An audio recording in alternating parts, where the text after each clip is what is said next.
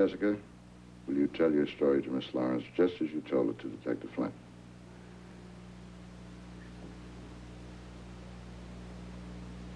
Well,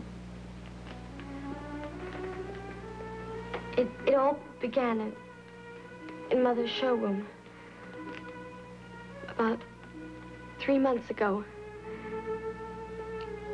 I had gone there to buy some school clothes, and one of the girls was showing me some dresses, but not the kind I wanted.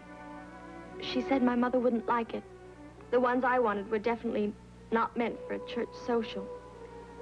We were arguing about it when Toby walked in. At first, I didn't see him, but Toby never was a man to be ignored. I knew, of course, that he belonged to Mother, but that's probably why I decided to go after him. He wasn't hard to get. I didn't know then that Mother was fed up with him. And we started seeing each other constantly. Toby would pick me up after classes, and we did everything together.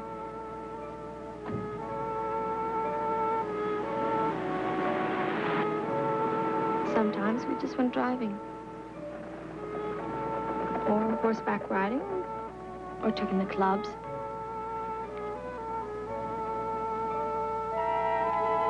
Mother and I had some feuds over Toby. She kept saying it wasn't because she wanted him, but because he was no good for me. He had a crummy reputation, just a bum whose father happened to leave him $20 million. That he was too old for me. Kitchen sink routine. I told her the only reason she was sore was because she couldn't hold on to him, and I could. That night, the night it happened, Toby brought me home sometime after 2.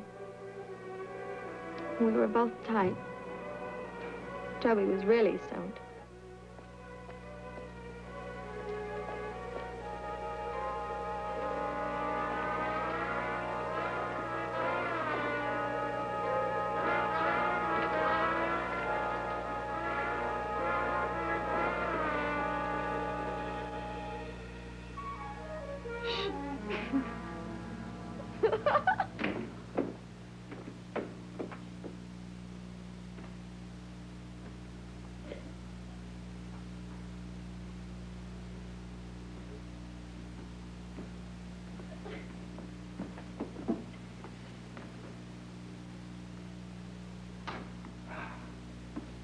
Bar, an oasis in the desert, how marvelous.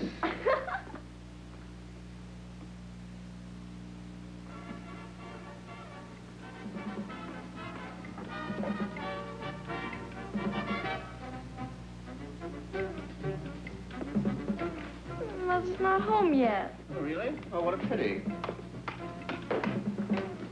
Come on. Really, I'm disappointed. I brought you home for the first time, and I wanted to see how she'd take it. Oh, you're such a baggage. But a lightweight baggage. Come on, now, you're always treating me like a baby, and you're always picking me up like a toy. A baby. When the wind blows, the cradle will rock. Down come baby. Hello, woman, come on in. The party just began. Jessica, go to bed. Yes, come on, honey. I'll take you up to your You get out of here. Mother, is that any way to talk to an old friend who just dropped in to hoist a friendly drink? Yeah, come on, I'll give you a kiss for old time's sake, huh? Oh, come on. You wouldn't believe me when I told you I couldn't stand this rotten drunk, could you? That's right, hit him. That's all you ever do, you and your stinking temper. That's the old firewall, the more. Go, go, go. Jessie, baby, I didn't mean it. Didn't mean it. Didn't mean it! You never mean it! Well, this time, Mother, I'm leaving. And I'm never coming back! Come on, let's get out of here, Toby. Jessica, I didn't mean it. Please, Jessica, come back. Hey, boy, remember the butts we used to have? Oh, Toby, you're drunk, Toby.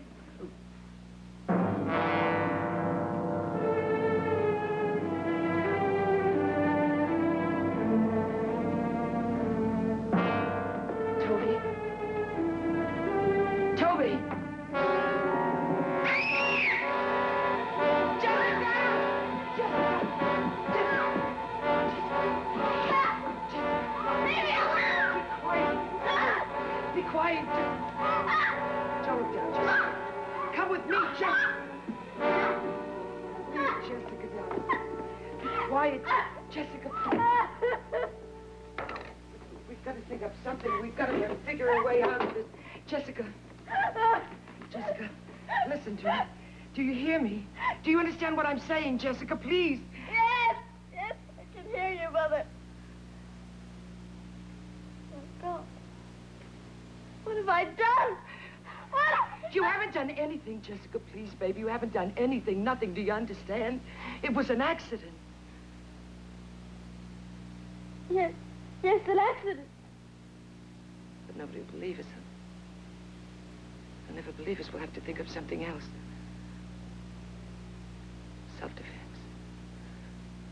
That's what it was, and I did it. I came into the apartment. Toby was fighting. Mother, it wasn't like that. Jessica, baby, do you want us both to go to jail? Well, no, but... Then do as I tell you.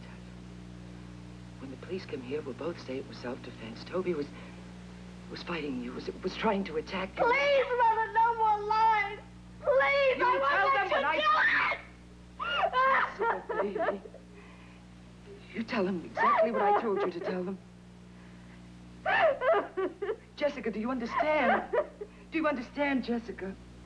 Yes. Yes.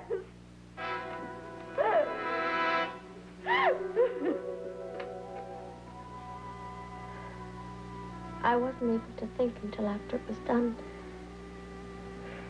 I was so scared. By the time I wasn't, it was too late. I was trapped with it. Chicky. Chicky, it's all my fault. It's not your fault either, Mother. Poor Mother. Always trying to protect me from the cold, cold truth. It can't be done, can it, Mother? Especially not with lies. Adam. Take the kid over to the DA's office and have her arraigned. Tell them that we're satisfied here that the killing was accidental. With a recommendation like that coming from a hard-nosed old character like you, she probably won't even have to stand trial. You got any objections to saving the taxpayers' money? No, Lieutenant. Not a one.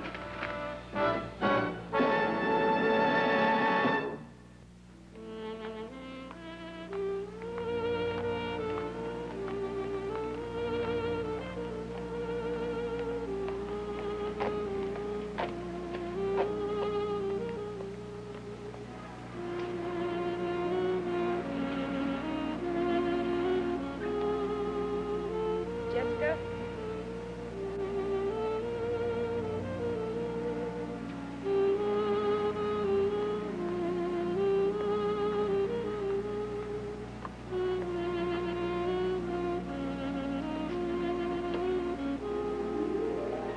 Goodbye, Carrie.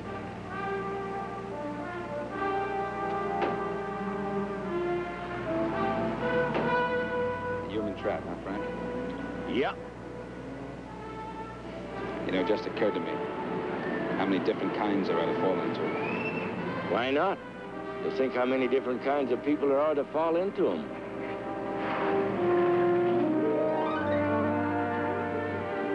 There are 8 million stories in the naked city. This has been one of them.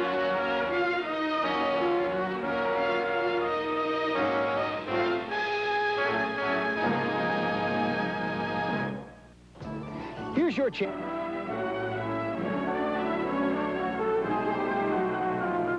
A dentist is accused of poisoning his wife. It's an overdose of deceit on Superior Court, Tuesday afternoon at 4. Now, laugh along with the Laurel and Hardy Show right here on Channel 2.